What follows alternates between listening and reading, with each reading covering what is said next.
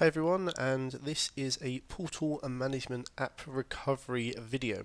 So if you somehow managed to delete your portal management application during your portal development, or someone's come in and decided to remove it without you knowing, and you want this application back, well, have no fear, you can actually do this because it's just a model driven app and the data remains. So what you do, click on new app and go to model driven, and once you're in the model driven app, all we're going to do is just give it a name. So I already have my portal management studio still there, so I'm just going to call this portal management example.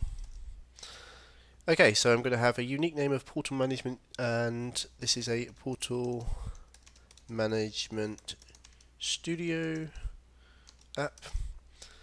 Cool, so you can just use the default image, or you can actually select images.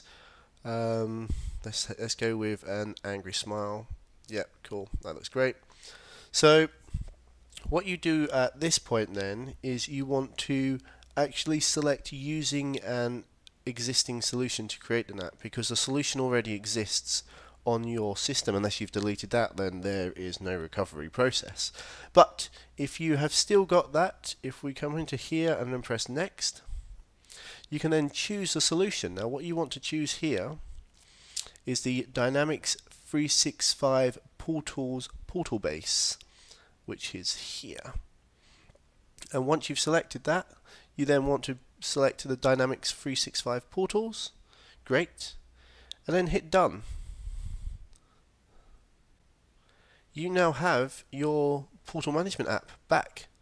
So what you want to do at this point is just press publish to actually publish the application.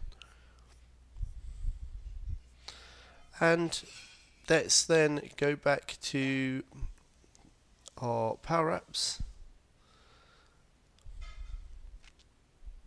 And if you look, we've got our portal management app example. So if we open that, oh look, we've got our portal management application that we've lost previously and we wanted to restore, and we've basically duplicated it. So that is how you restore a portal management application if you've lost it or it's been deleted, etc.